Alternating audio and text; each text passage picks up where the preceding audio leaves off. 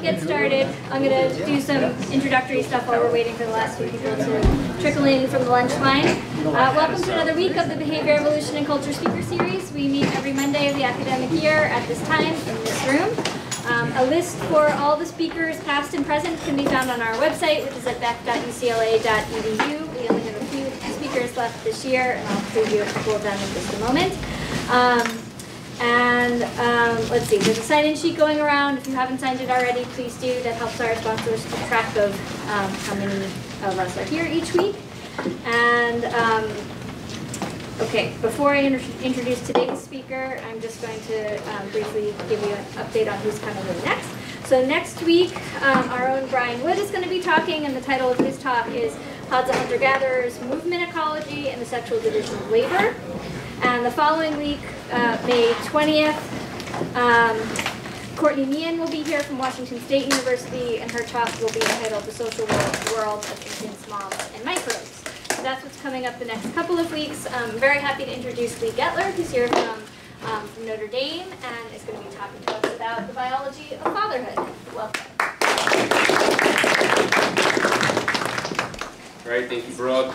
Thanks to the Department of Anthropology and the speaker series for inviting me out, and thank you all for being here. I'm excited to talk to you a bit about the work I'm doing on the biology of fatherhood in different cultural contexts around the world. There we go. So the starting point for talking about the biology of fatherhood, or really invested fatherhood in the human lineage from an evolutionary perspective, is kind of the unique components that make up human life history. I'm assuming most of you are probably familiar with this, but our babies are born very vulnerable. They take a long time to grow up. They mature, kind of achieve independence well into their second decade of life. And as a consequence, they're very costly in terms of time and energy, and yet we stack those dependents on top of one another, and nonetheless, our offspring survive at much higher rates to adulthood than when you compare us to our closest relatives, the great apes. So from a life history theory perspective, you wouldn't expect necessarily this suite of characteristics to evolve in a single species. In particular, there should be some trade-offs, either for mothers, if we're talking about mammals, given that mothers are usually the sole kind of caregiver for offspring. There may also be, of course, some trade-offs that could occur for the young who are kind of living under this life history regime in terms of growing up with other dependent offspring, their siblings kind of concurrently. So there should be trade-offs. How do we get here? The consensus is that we're cooperative caregivers, and that over the course of our evolutionary history, mothers were cooperating with a number of different kind of individuals in their communities and in their families, including their own older children, grandmothers, and other female kin.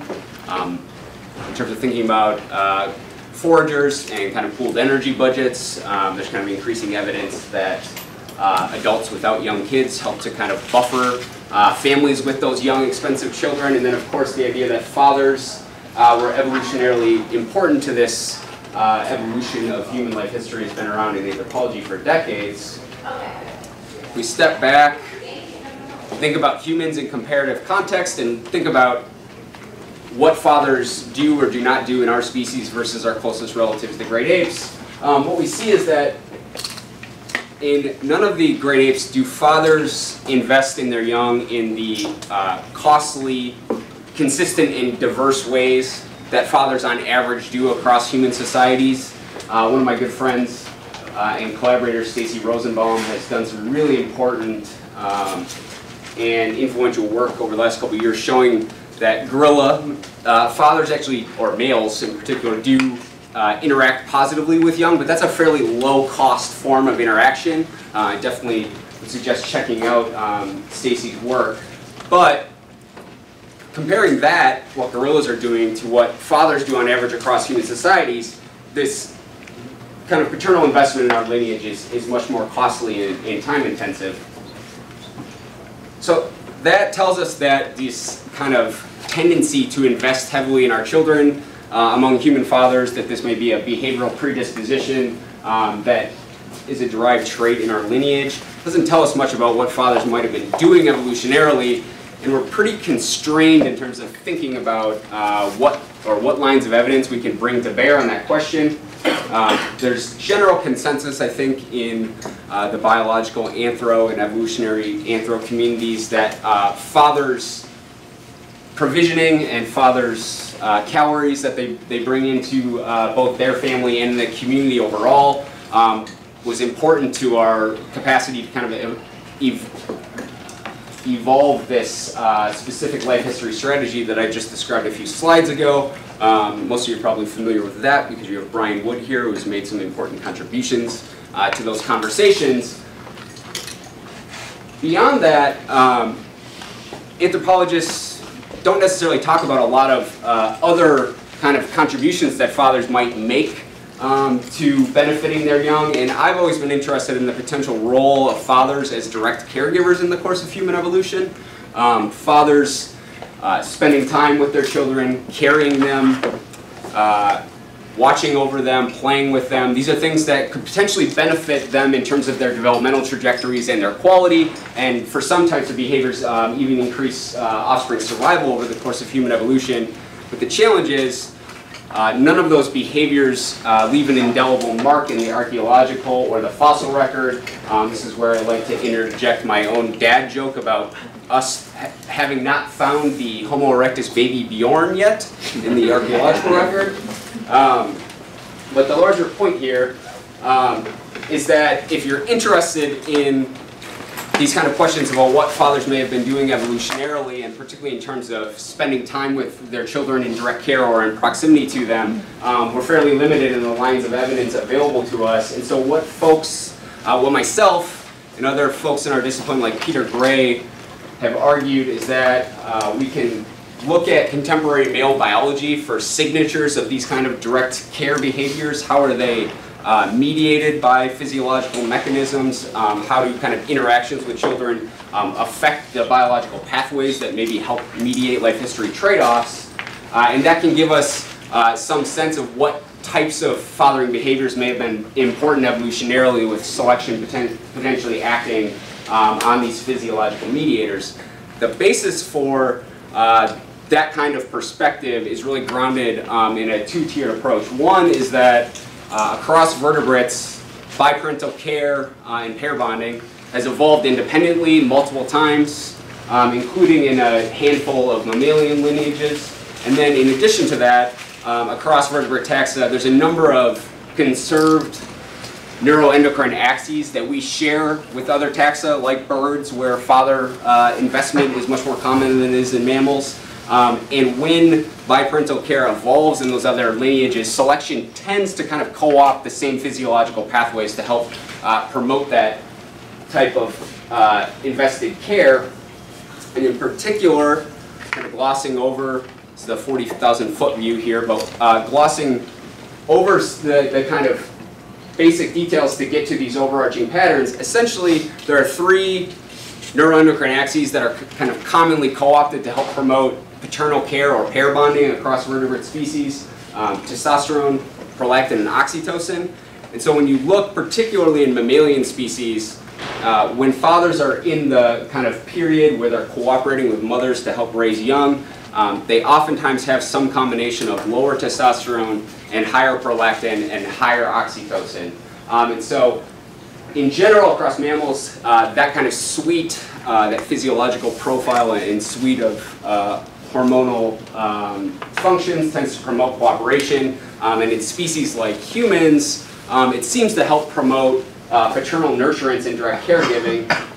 Today I'm going to talk to you a lot about testosterone, a little bit about oxytocin, and I have some data about prolactin that I'd be happy to chat about kind of in the Q&A if you want, but it's not necessarily included in the talk. But again, coming back to kind of a very 40,000 foot perspective on this, jumping to kind of maybe deliver the overarching punchline of what you see in humans is that across studies of human fathering, you tend to find that when men have lower testosterone, higher prolactin, and higher oxytocin, they tend to be more involved with direct caregiving and nurturance, particularly of young kids. Now, part of the reason I'm talking about this right now is because I'm going to highlight some of the work that my colleagues and I are doing cross-culturally that really suggests that part of the reason that you see this specific suite of hormones associated with father's direct caregiving is because it's being studied, or to date, this has really only been studied in cultural contexts where this kind of fathering is valued. And in fact, there's quite a bit of flexibility potentially in what kinds of biological profiles are associated with invested fathering when we think in a more diverse way about what human fathering entails in different cultural contexts and ecologies.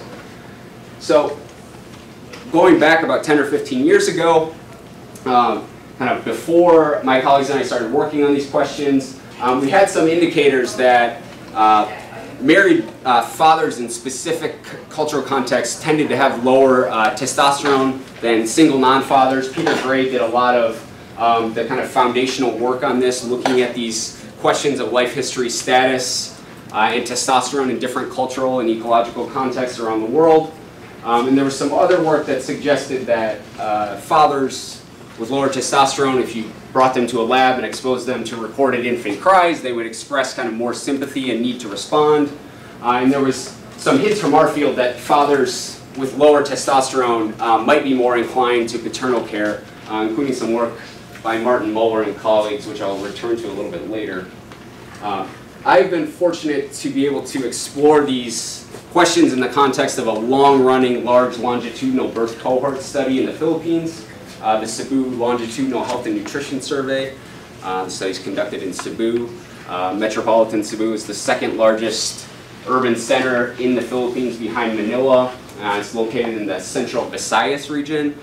Because the study was designed as a representative sample of all of the births in 1983 and 84 in Metropolitan Cebu, it's a very diverse study in terms of social class, household ecology, things of that nature. So we're getting a particularly kind of a range of family experiences and environments kind of represented in the study. And the study was started in 83 and 84, enrolling around 3,300 pregnant women who were then, they and their infants were then followed up at multiple time points across the early 80s and into the 90s. And I'm working with, or I'm presenting data and working with the men who were born in the early 80s and who are now adults, and I'm going to show you some data from when they were around 21 years old and again when they were 26. So that prior work that I alluded to, particularly by Peter Gray, was really foundational to people beginning to ask these questions about how fatherhood might interrelate with men's biology, but had the limitation of being cross-sectional, and so the longitudinal component of the Cebu study is a huge asset in being able to kind of untangle whether lower testosterone men are more likely to become partnered fathers, or whether the transition to partnered fatherhood coincides with a decline in testosterone. In addition to that kind of longitudinal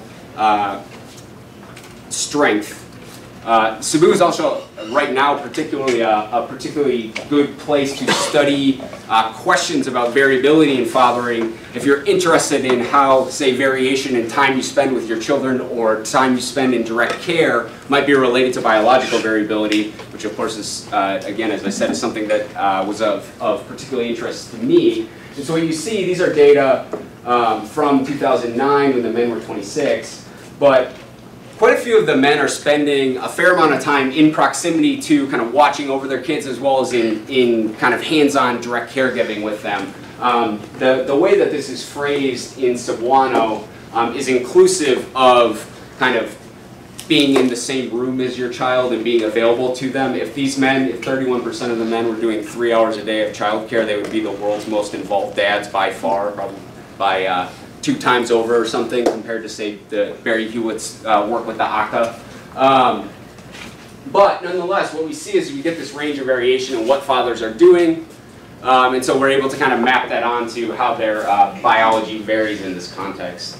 So to get at this question of whether life history transitions are related to changes in testosterone, ideally you would want to start with a group of men who have experienced neither marriage or partnering or fatherhood, and so we were able to start with a group of men who, of 465 men when they were 21 who had not yet had kids or been in a cohabiting or kind of legally married relationship. We collected saliva samples from them during in-home interviews. And in the context of the slides I'm going to show you, I'm going to refer to partnered men, and those are men who are married or cohabitating.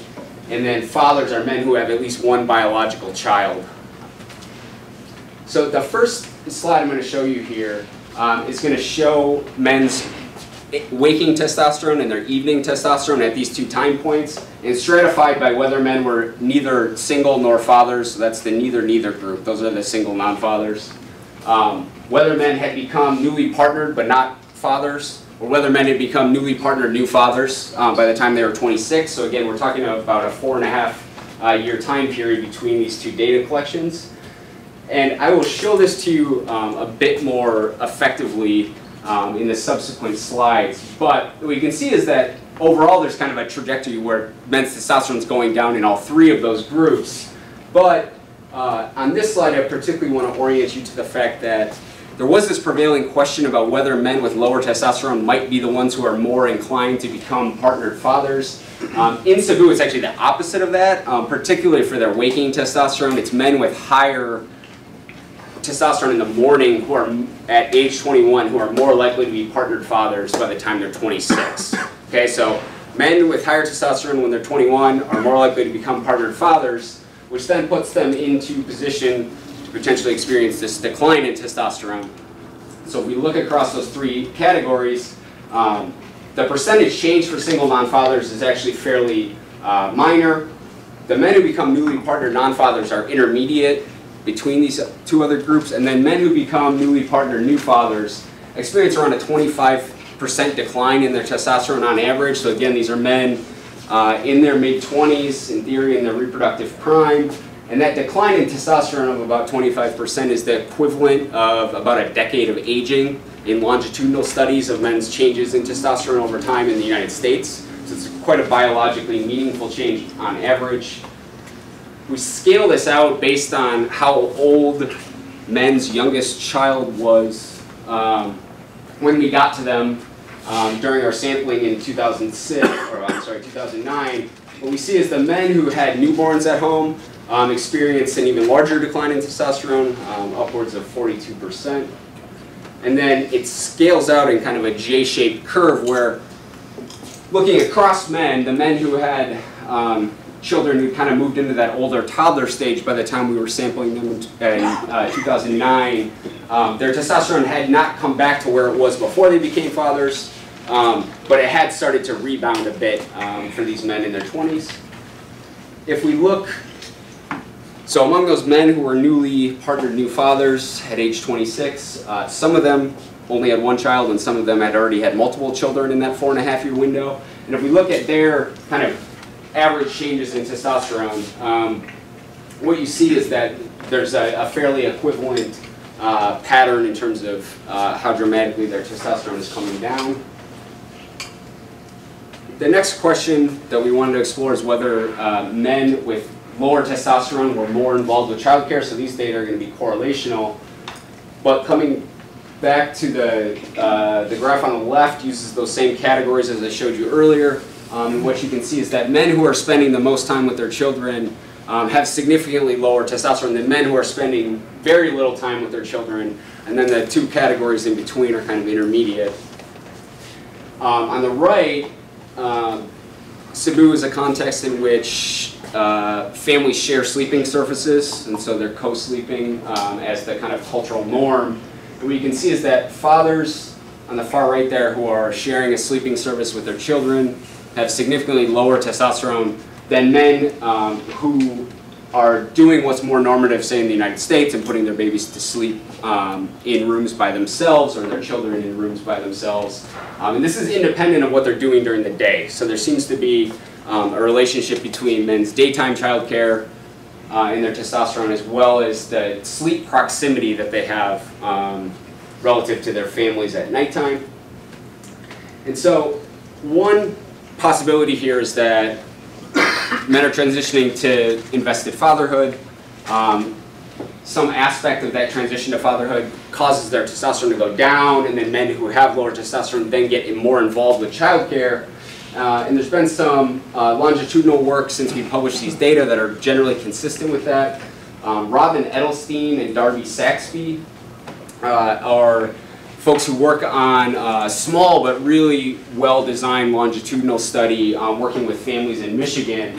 And they've shown that men who are expectant fathers, so tracking men's testosterone through their partner's pregnancies, that the more men's testosterone comes down across their partner's pregnancies, the more involved fathers are in the postpartum in terms of taking care of their babies.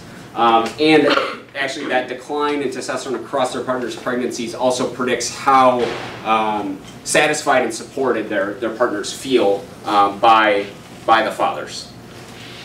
We just wrapped up a study relatively recently in South Bend, Indiana. My former postdoc, Patty Clow, is the lead author on this article. We collected samples from men on the day their babies were born and the day after their babies were born, and then interviewed or had them fill out surveys on their relationship with their babies, their psychosocial stress, and kind of what they were doing in terms of parental involvement a few months later. And the fathers who have lower testosterone on the day after their babies are born are more involved with a number of different kinds of child care tasks, both kind of the changing of diapers and bathing of children and the things you have to do with young infants, as well as kind of more indirect behaviors like arranging for child care and things, going to the grocery store for diapers and things like that.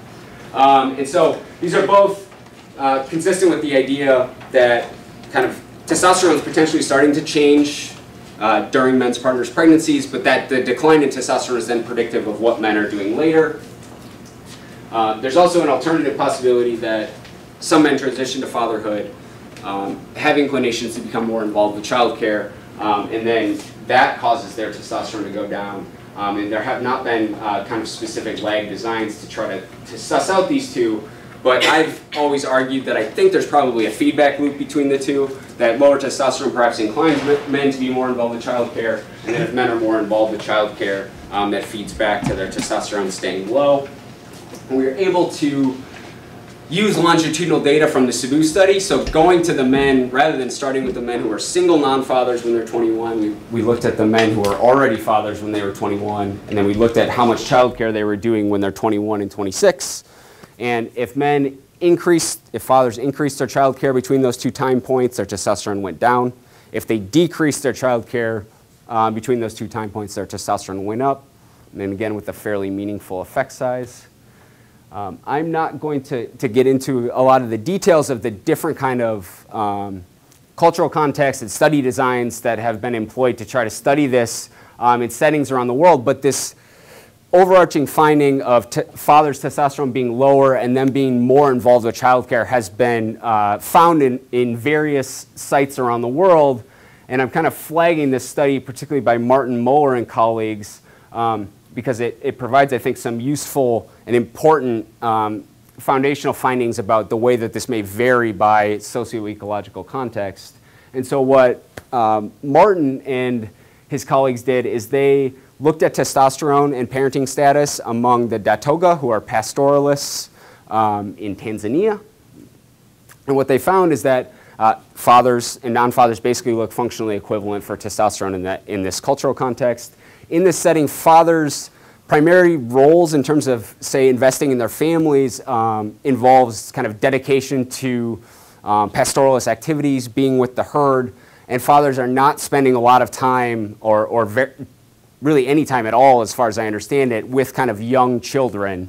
And it's maybe not until the children are much older and are able to help with some of those herding animals that fathers maybe are starting to interact with kids, routinely anyway. And then among the Hadza, what you find is that fathers have significantly lower testosterone than non-fathers, and Hadza fathers, when they are in camp, will spend time holding children, watching over them, they co-sleep with them, and so there is much more exposure for Hadza fathers and involvement for Hadza fathers in terms of interacting with babies and young children. And so building from that kind of work, as well as some of the work that Peter Gray did with a few different polygynous societies in Kenya, my colleagues and I, Adam Boyette and I particularly, designed a study to look at inter and intracultural diversity in fathering in 2 small-scale societies in the Republic of the Congo. So we were really interested in looking at how models of fathering and family life differed between a fisher-farmer agriculturalist society and then a neighboring foraging society. And we were particularly interested in whether this translated to differences in men's psychobiology and how fathers influence child health and well-being in these 2 settings. I'm going to talk to you particularly today about our data from the Bandongo fisher farmers. So they are Swidden agriculturalists, and they primarily subsist on those agricultural products as well as proteins from fishing. Ethnographically, I'm going to kind of point to a few components of their societal setup that are particularly relevant to the biological outcomes that I'll show you, but they are a fairly hierarchical society. They have a social hierarchy based on gender, age, and acquired status. Men's subsistence roles primarily focus around clearing forest growth for the garden plots, and then women do all of the gardening and planting and kind of cultivation. Men are primarily the fisher men in this community, and then men play an important role in terms of cultivating palm wine. And so these subsistence roles, one, are often risky, felling the forest growth, burning the forest growth. Fishing along the river often involves risks of drowning as well as potentially attacks by animals like crocodiles. And then in addition to that, scaling these tall trees to cultivate palm wine is particularly risky, and men often fall and are injured by doing this. But all of these activities, particularly the cultivation of palm wine, are ways in which they acquire status within the community. Okay, so both those kind of risk-taking behaviors as well as pursuit of status within social hierarchies are things that tend to be related to higher testosterone, not lower testosterone. To kind of initially get at what the internal cultural models of fatherhood were, Shayna, Lou Levy, and Adam Boyette conducted ethnographic interviews with Bandongo adult men and women, and really tried to understand what are the roles that are valued for fathers in the community, and how do the Bandongo perceive that fathers influence children's health. From these interviews, there were some common themes that emerge in terms of what fathers' roles are and which of them are valued. In particular, fathers provisioning, providing resources, working hard for their family is the most culturally valued component of what fathers are seen to do for families and to improve child health. In this setting, mothers and fathers verbally and sometimes physically fight with one another quite a bit. Verbally in particular, physical violence is not uncommon as well, and it can go back and forth between males and females, but it's culturally recognized that disputing between mothers and fathers negatively affects children, and that it particularly can kind of be internalized emotionally for them. And then there's kind of 2 components of direct care that Bandongo men and women would talk about that some fathers did, taking care of sick children and kind of attending to the social education of young children. But this is not a particularly valued component of what fathers do in this setting, and very few of the fathers do very much of it. Okay? So when we look at how Bandongo fathering relates to child health, what we see is that men who are better provisioners tend to have children who are in better energetic condition and have better kind of growth markers. But what's interesting about this is that the best predictor of children's growth and energetic condition in this energetically kind of stressful and pathogen-dense environment is fathers' direct caregiving scores. So there's not very many fathers who actually do all that much direct caregiving, and it's not culturally valued, but it's the behavior by fathers that's most predictive of children's health and well-being. So we're trying, kind of our future work is really interested in trying to suss out what pathways that might be occurring through, as well as whether fathers who are doing direct care, whether maybe there are correlates within the community, and it's not necessarily direct caregiving by fathers that's having this beneficial effect, but maybe the way fathers who do direct care are kind of cultivating supporter relationships within the community. But when we look at how much mothers and fathers are perceived to fight with one another within the community, what we see is that fathers who fight more with their wives have children who have elevated markers of psychosocial stress physiologically.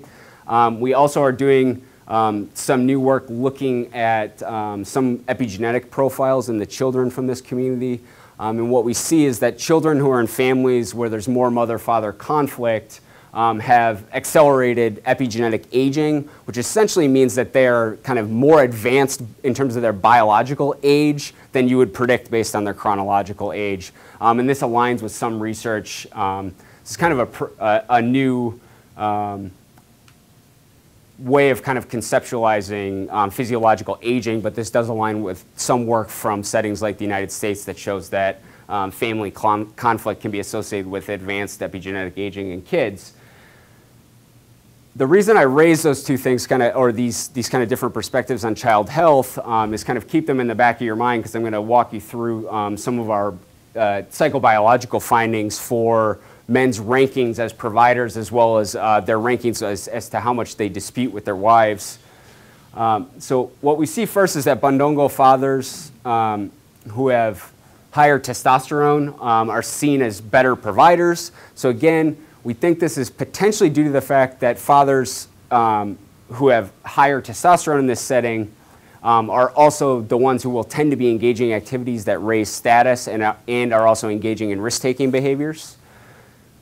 If we look at oxytocin, so again, if you think back to my very overarching perspective on what kind of invested fatherhood tends to be associated with biologically, when you think about fathers in settings like the United States, it's usually lower testosterone, kind of more investment by fathers, and higher oxytocin, more investment by fathers in specific forms like direct caregiving. Among the Bandongo, again, higher testosterone, better providing, and lower oxytocin, men are seen as better providers. Okay, so if we look at these together within the same fathers, you can probably guess the punchline for provisioning, which is that men who are seen as better providers, again, have higher testosterone and lower oxytocin, and the men who are seen as particularly low-ranked in terms of providing have high oxytocin and lower testosterone.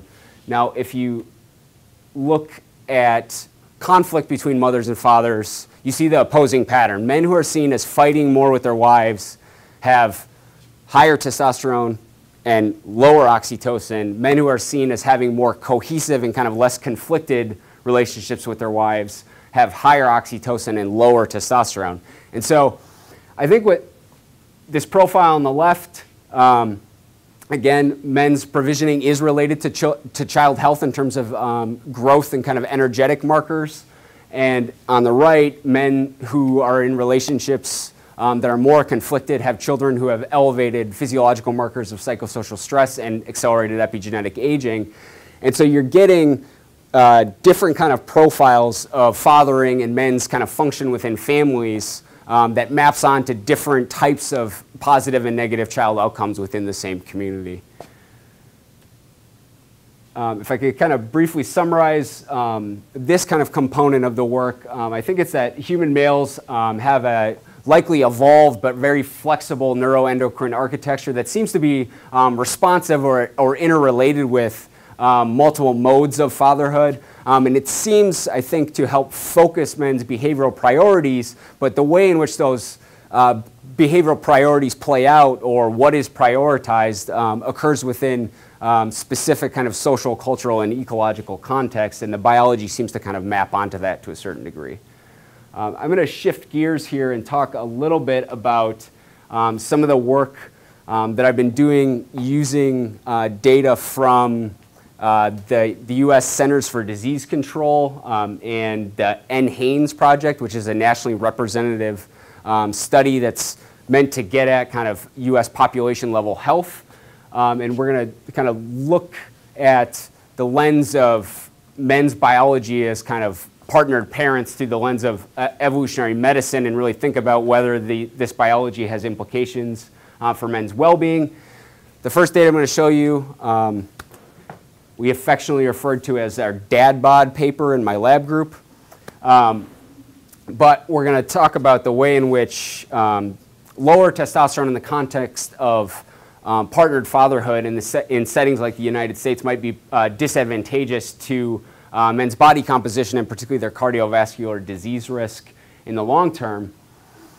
And so kind of setting this up a little bit from an evolutionary medicine perspective, what you tend to see when you look at societies like the Bandongo, where there's more energetic stress, particularly pathogen loads tend to be higher, and individuals are much more highly physically active, is that men who have lower adiposity tend to have lower testosterone. And it's because their bodies are energetically stressed, and their hypothalamic pituitary testicular axes are being down-regulated to kind of accord with that energetic stress or perhaps their infection level. Okay? So in this kind of setting, lower testosterone, less adiposity. In settings like the United States, where we're more sedentary, we're not energetically stressed, and our pathogen exposure is typically low, it's the case that excess adiposity tends to be related to lower testosterone. And there's a number of kind of physiological pathways through which this occurs. Adipose tissue itself acts as an endocrine tissue.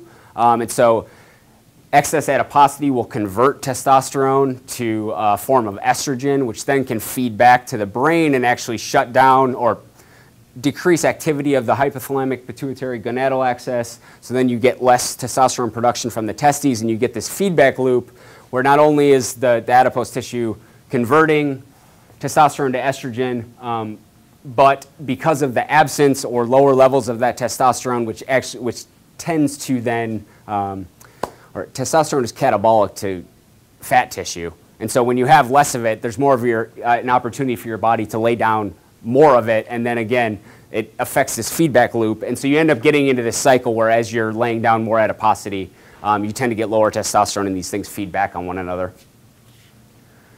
And so this is potentially a mismatch, in particular in evolutionarily relevant context. If you're a father, evolutionarily, you're a partnered father, you transition to parenthood, your testosterone goes down, and you're in one of these kind of evolutionarily relevant contexts that are energetically stressed, that actually could be potentially beneficial because testosterone is metabolically costly, and so you're freeing up more energy to potentially invest in immune function. You're freeing up energy to potentially lay down a little bit of adipose tissue as kind of a stored energy for the future.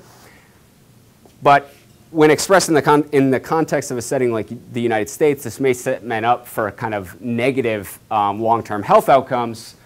And it's long been known that in societies like the United States, when men transition to marriage and fatherhood, their adiposity tends to go up.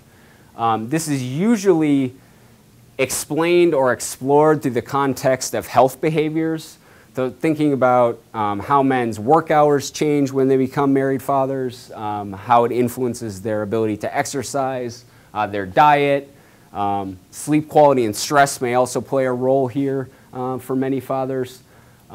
What we were particularly interested in is asking whether testosterone is potentially in that pathway, linking the marital and fatherhood status to increased adiposity. So in this large nationally representative data set, men who are partnered and living with kids, which is the blue bar, have significantly lower testosterone than men who have never been married and are not living with kids, the white bar on the left. Men who are partnered and not living with kids are intermediate, so you see this is cross-sectional data, but it's kind of a similar pattern to what we saw in Cebu. In terms of the adiposity measure I'm going to show you, it's a measure of abdominal adiposity called sagittal abdominal diameter. It's meant to be a particularly good indicator of visceral adiposity, so the adipose tissue that's in and around your organs in your abdomen cavity, which is kind of the least healthy fat you can have in terms of long-term risks for things like cardiovascular disease. And when your testosterone is lower, your body has as a male particularly, your body has a greater propensity to put on that visceral adipose tissue. So this seems like a potential place where testosterone could be a mediator. If you look, so again, men who are partnered and living with kids have lower testosterone, and they also have higher sagittal abdominal diameters, so they have greater belly fat and probably particularly visceral adiposity.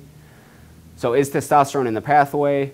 Yes, it is. There is a statistically, so again, there's if you predict men's abdominal adiposity from their life history status, there's a significant relationship where men who are living with kids have more of it. Once you put testosterone in the pathway, that goes away. Or put testosterone in the model, that goes away. So testosterone, the difference in testosterone between those groups accounts for the difference in this kind of risky adiposity profile.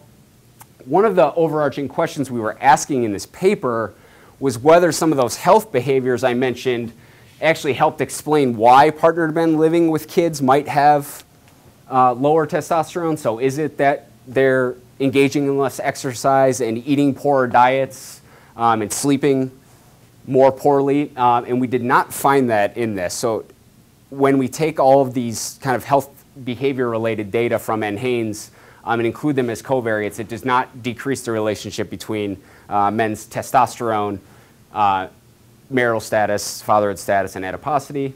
One of the things that I'm really interested in, it used to be the case, so say in my father's generation, it used to be the case that being married in particular was highly protective in terms of men's health. So married men and married fathers tend to have improved health outcomes relative to single men. I think there's an interesting question to be asked here as to whether men who are more my age, whether some of those health benefits may be diminishing as a consequence of this kind of overarching tendency for them to put on excess adiposity across these life history transitions, which might have influences for their long-term cardiovascular disease risks.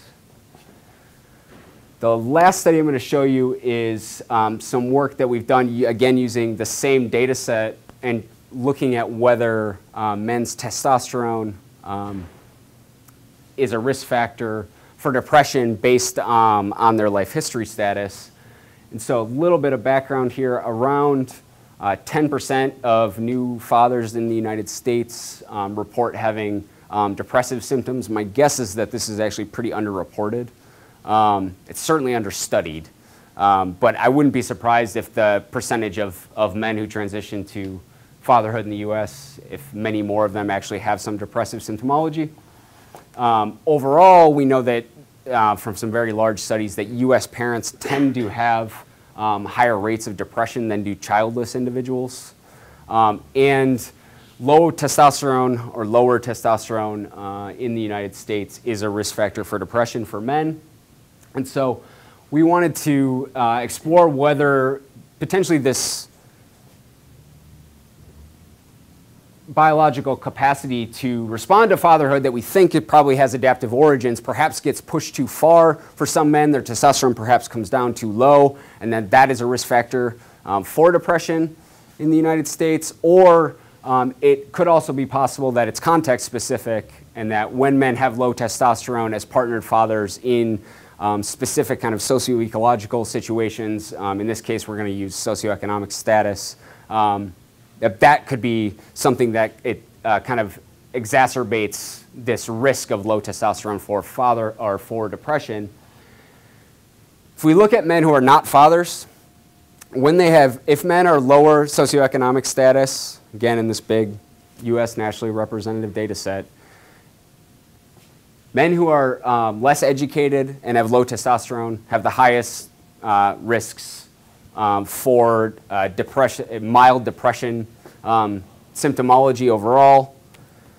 When we look at men who are fathers residing with kids, it's actually this is the opposite pattern, which is why I've circled it in red. This is the opposite pattern of what I thought we would find or what I hypothesized we would find when we set out to do the study. And so what you see is that men who are better educated and have higher socioeconomic status through that marker, who have low testosterone, are at greater risk for depressive symptomology, and then it flips for men who are fathers but are less well educated, where there's a modest increase in depression risk for men who have higher testosterone, whereas men who have lower testosterone and are less well educated have a lower risk overall. There's not a lot of work that's been done cross-culturally on this question. We find some support for this idea that under specific circumstances, lower testosterone might be a risk factor for depression for partnered fathers.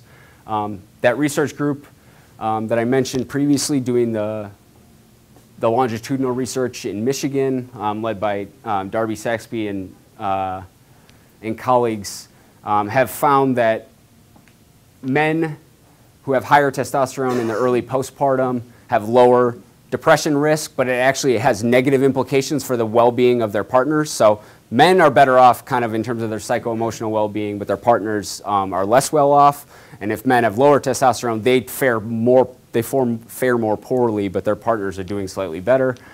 We did not find similar patterns in some work we did in Cebu, looking at men's testosterone and its relationship to depression risk, including among fathers. And then one of my colleagues and friends, Ben Trumbull, showed that among the chamane forager horticulturalists of Bolivia, that following some really catastrophic flooding, men who had lower testosterone following that flooding were the ones who had lost the most kind of crop resources and an ability to kind of provide for their families, and they had greater depressive symptomology. So kind of, again, finding that low testosterone depression link under specific socio-ecological circumstances.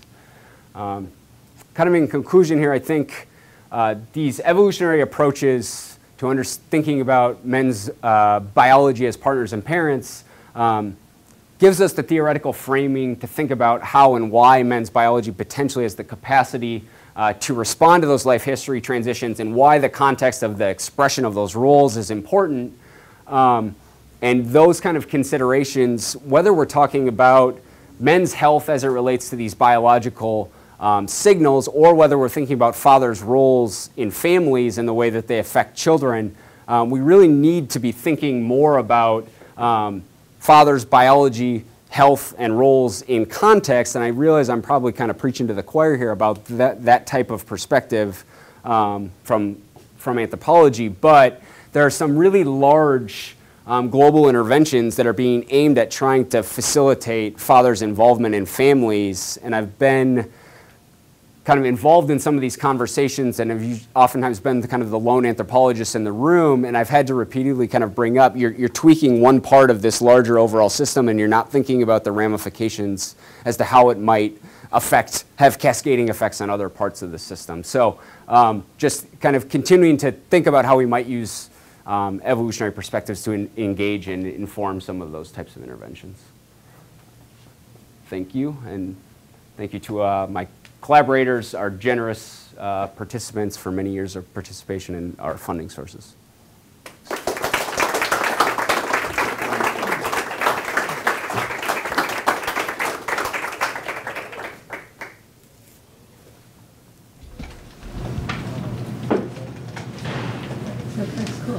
Thank you for such a fascinating talk, so many different things for us to think about.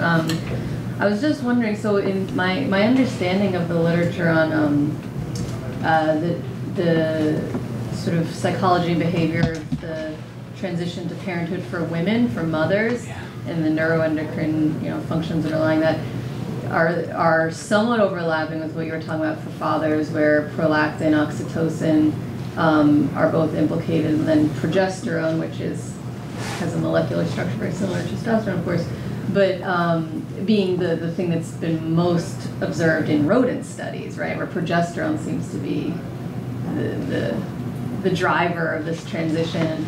I guess it's these levels that are part of the biology of gestation that prepare the maternal brain for motherhood. So I was just curious whether you have any speculative comments about what is actually driving the neuro changes that are, enacting this transition in fathers. Do you know what I'm saying? Yeah, I do. I didn't articulate it that well. No, yeah, so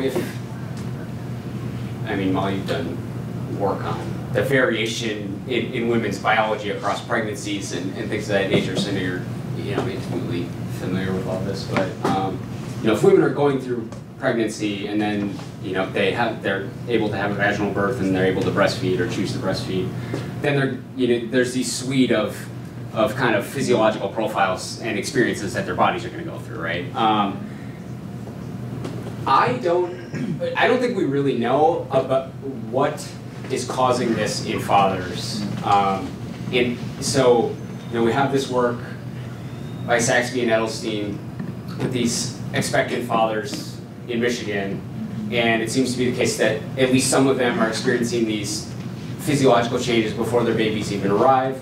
That suggests to me that it's something about interactions with their pregnant partner, whether it's sensory or kind of psycho-emotional, that's having enough. To me, it's all starting at the level of the brain, right? And then it's something about this kind of context and those kind of sensory and psycho-emotional and social experiences are affecting the brain. They're synapsing at the level of the hypothalamus, and then it's having this cascading effect on men's HPG axis, right? But I don't even know if, it wouldn't surprise me whatsoever. So in Cebu, we see that men who have newborns have this dramatic drop in T, right? This really, really large drop. And so maybe that started before their babies were born, but maybe it didn't. And so this is a long-winded answer, but I think it wouldn't surprise me at all if there's cross-cultural variation in the timing of this, and maybe in terms of what the input is, but I feel like it has to have the patterns that we see in terms of men having lower testosterone, either they're declining testosterone, predicting what they're doing with their young kids, or these correlational findings relating men's time in proximity to their kids to lower testosterone, suggests to me that it's something about that, but I don't think we know what the mechanism is, whether it's psychological, emotional, or sensory, or all of the above. Very interesting. Thank you.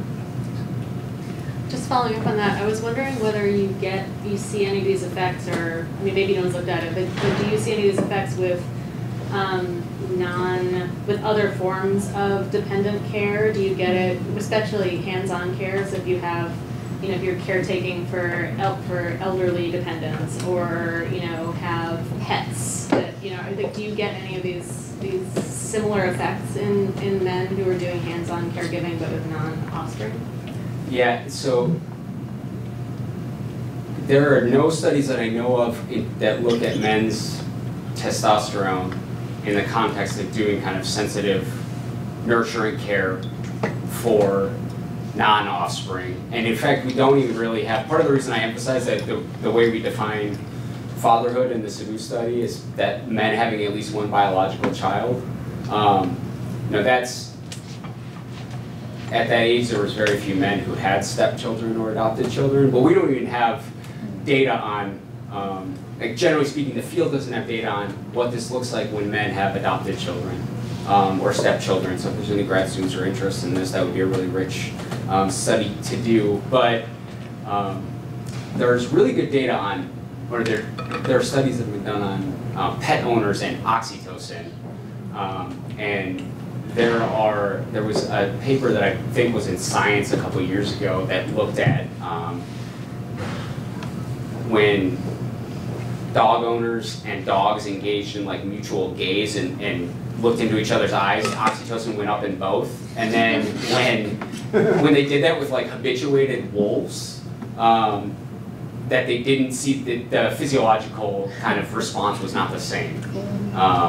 And suggests something unsurprising but cool about kind of the role that dog domestication and evolution has played in shaping the physiology and kind of both partners in that diet. But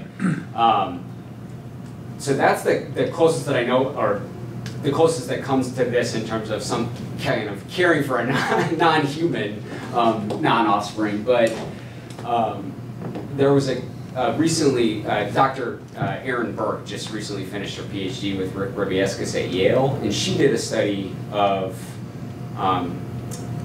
gay fathers and looked at their hormone levels, so they would have been, they would have had adopted children or children through surrogacy.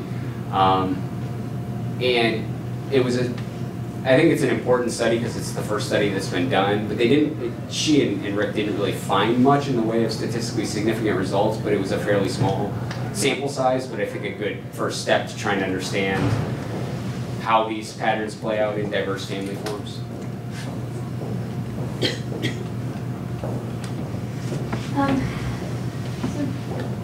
One of the things I find really fascinating about this is the specific emphasis on direct care, because you seem to, so that seems to replicate really well. And then the Martin study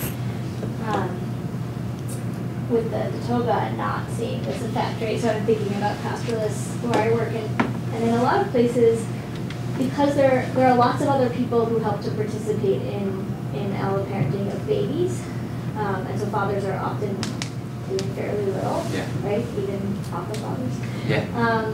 But they do take on more of a role sometimes when kids get into sort of early middle childhood.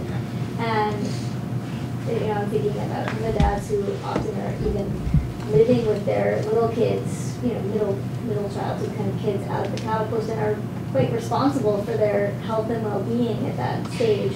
And I'm just wondering, if you would, so you saw this decline as the kids aged in the Cebu study, right? So I guess I'm first wondering, so are there studies where people have looked for these effects on kids who are a little older? Do you think the same mechanisms would be at play, or do you think this is something that's specific to babies and only direct care? Yeah, it's a good question. So, like Martin's study, which again compared the Datoga and the Hadza, right? Is Brian here? I know Brian said a bunch of meetings, but I mean, so, I think, Brian and Frank Marlowe and folks have studied really extensively what Hadza fathers are doing, right? And whether it varies based on whether they consider their biological kids or step kids and things like that. And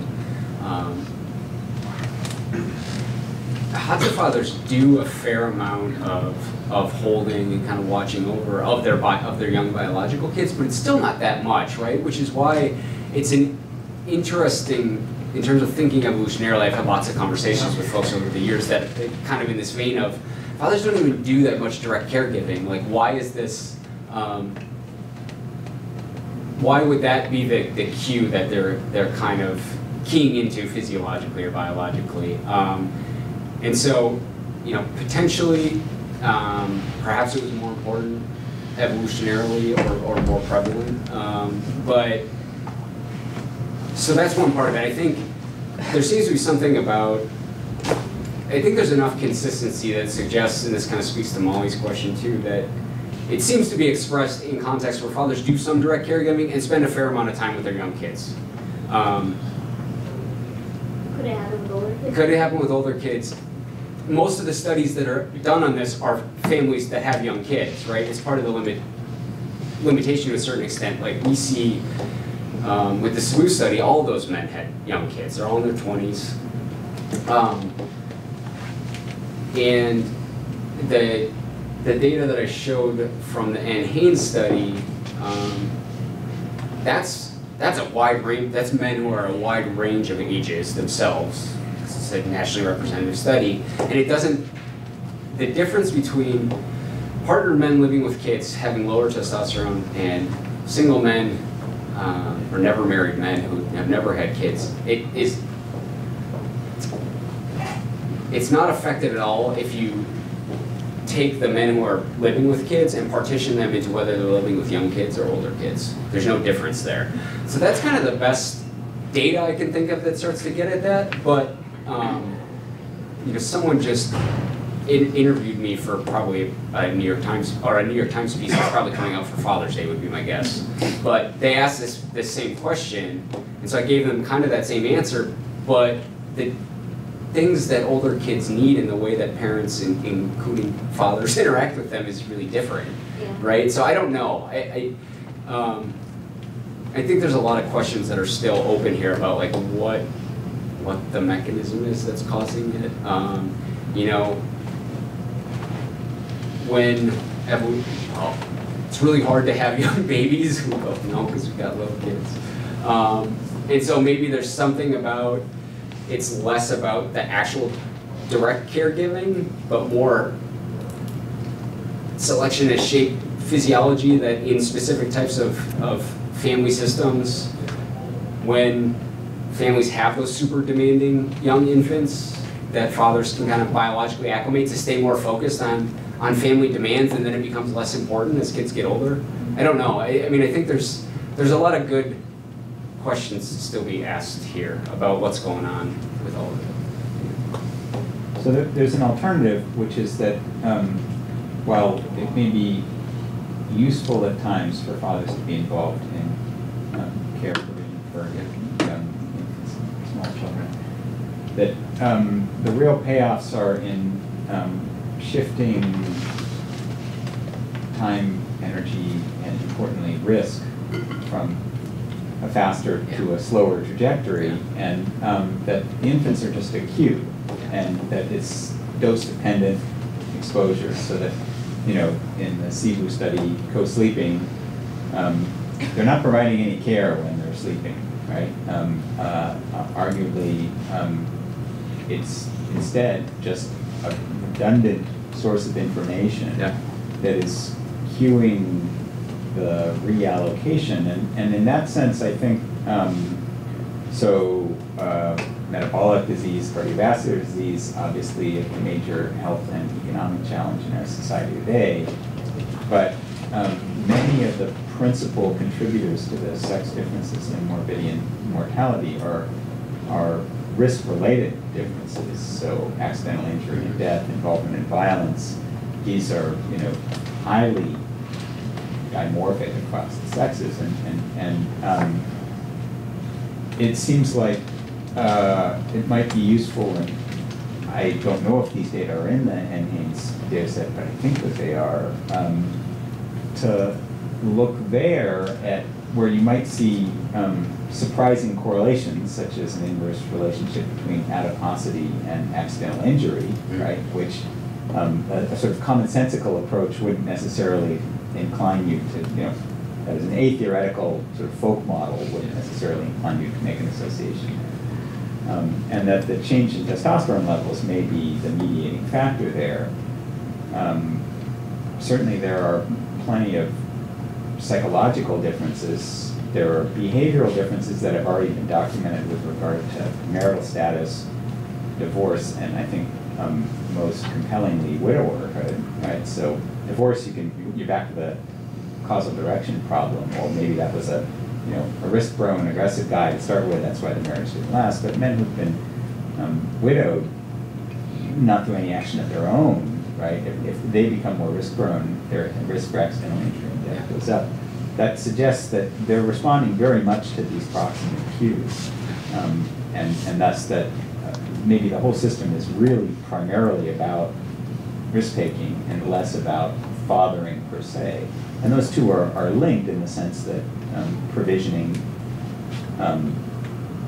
is the vehicle through which the investment is taking place as changes are operationalized. And that's why potentially in the Congo study, right, when there's a confound, right, that the same strategy that is the mate-seeking, status-seeking strategy is also the strategy through which provisioning takes place. Well, now it's all jumbled up, right? And in the United States, things like accidental injury are a clear way to tease those apart. I mean, whether or not a man, stands on the last step of the ladder that has a big yellow warning label saying this is not a step, don't step here, and they do it anyway, right? I mean, it'd be really interesting to know the relationship between that adiposity, testosterone, and fatherhood.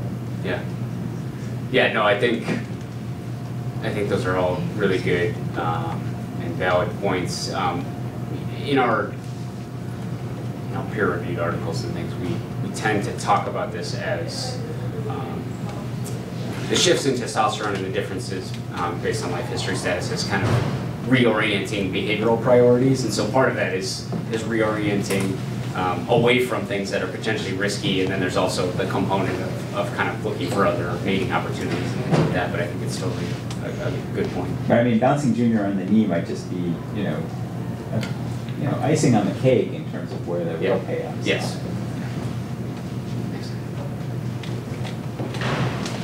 Okay. Hi. Really liked your talk and some excellent visuals in there. So I'm sort of curious about animals where the dad is more just like tolerating the infants, basically. And I'm wondering, do you see a dip there? Because that might help us disentangle a little bit the origins of this mechanism and its range potential.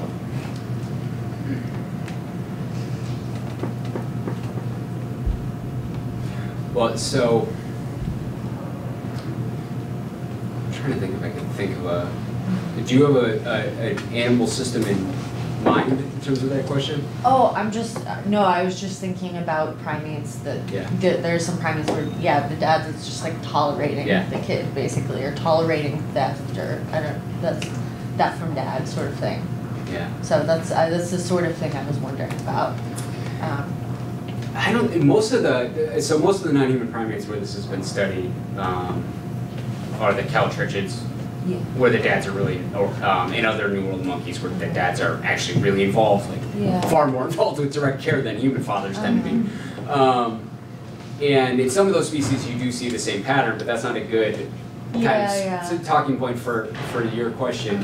There's some really cool work that on olive baboons that was never published. It's in a dissertation. It was one of Ryan Palombo's students named Mark Schur, and he did a really nice longitudinal study of male-female friendships among the olive baboons, and he actually found that, and so those males who are engaging in that specific strategy, I'd say it probably goes beyond tolerance. Like, I think they're pretty good with the young, but they do show, in Mark's study, they showed that decline they had lower testosterone during those periods where they were kind of forming the friendships with the females. That's very interesting. Well, I'm very excited to see what comes from that. If I can ask a follow-up question. Yeah. Are you in contact with Randy Corpuz? And No. But I think I know his work a little bit. Okay. Yeah. All right. So, what do you think about the possibility of, measures of life history theory as an individual difference variable in humans mapping onto this, especially the slope, basically, of that change?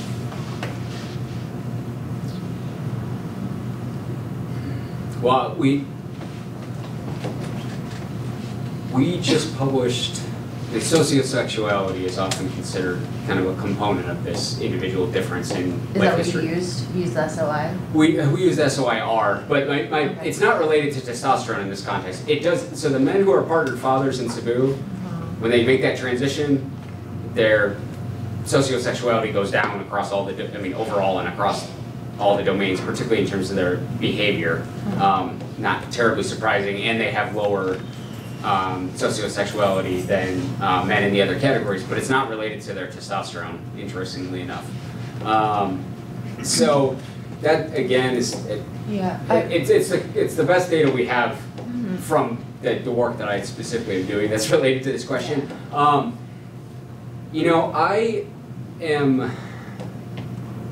I think Randy has started to do some work looking at like early life experiences. Yeah, shaping. that's sort of more what I was getting at. Yeah. So I think that the idea that the circumstances you experience early in life, so there's kind of the life history oriented like psychosocial acceleration type models, and then there's a number of other relevant perspectives from like developmental psychology, tying into attachment and internal working models and identity theory and things like that. And so we have some data. I just published a paper this year looking at using the full longitudinal data from Cebu and looking at what men do as fathers themselves when they're 26, based on their experiences with their parents when they were young. And this kind of fits in with that overall concluding point about that I was trying to make about thinking about the way these things function in context. But basically, if men grew up when they were boys, if their fathers were not involved in direct child care, but they had a close relationship with them, that's basically the same type of father that they are. That's how they conceptualize themselves as fathers, and they tend to not be very involved with child care. Yeah. If men had fathers who were more involved with child care when they were young and they were close to them, then they replicate that same kind of parenting style. If their relationship was not close, then it goes in different directions. And so I think there are a number of important kind of considerations about early life experiences and kind of relationships with caregivers, not even necessarily just parents, that potentially help shape some of these dynamics and men's orientations to how they father, how they parent. Thanks.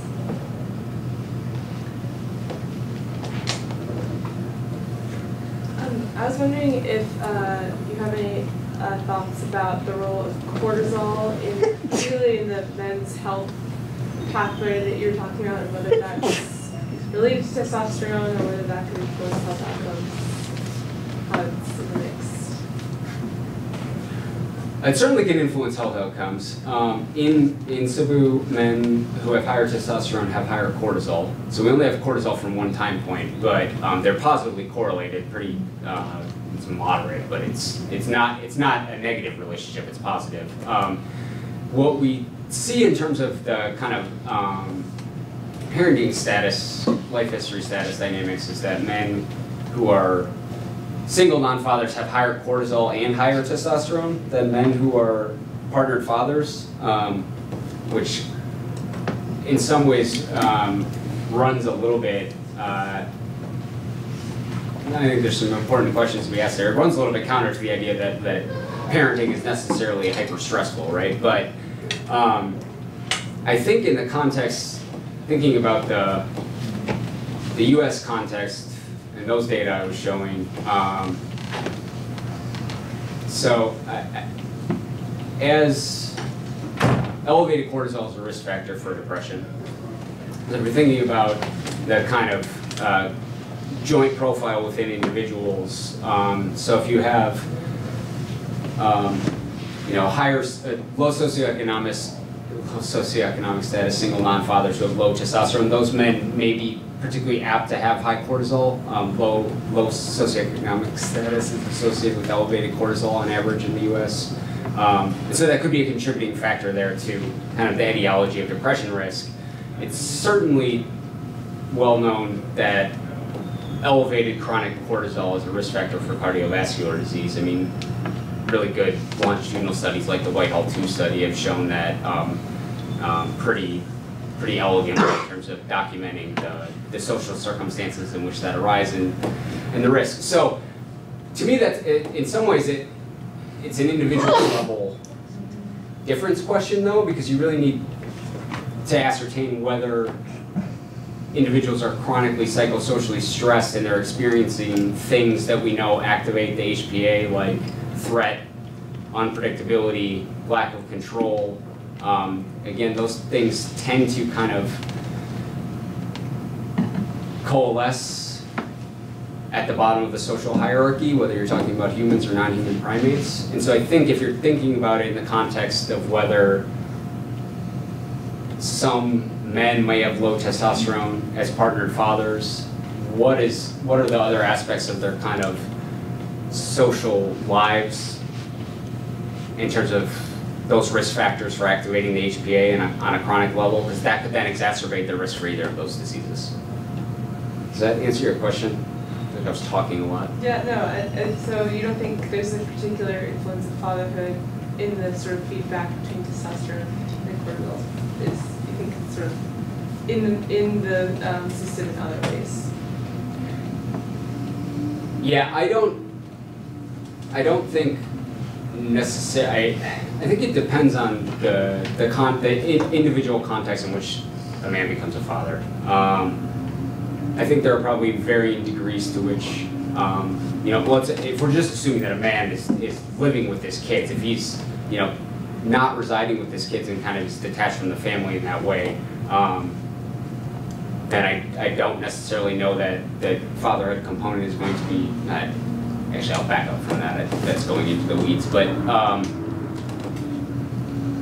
I don't know that there is this, like, in the way that you would kind of set up questions about testosterone, prolactin, and oxytocin as kind of a potentially adaptive component of the transition of fatherhood. I don't know that I see cortisol fitting in that same way, but I do think there are aspects of being a parent that are incredibly stressful and vary by social and ecological context, and I think that would be the predictor of whether it's a risk factor. Those individual level factors would be the key to whether it's a risk for long-term disease.